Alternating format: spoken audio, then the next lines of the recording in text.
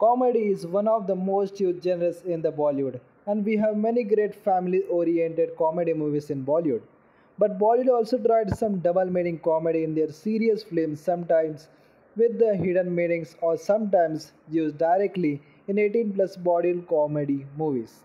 You must be thinking that these movies contain the double meaning dialogue started in Bollywood films after 2000. But there are many examples of Bollywood meaning movies and songs in the past. There was an actor named Dada Kondke who was famous for his double meaning comedy in Hindi films, and even songs in his films were filled with the double meanings.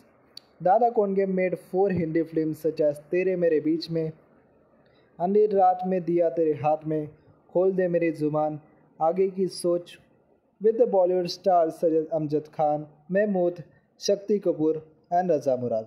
His films were filled with the double meaning comedy and as well as songs.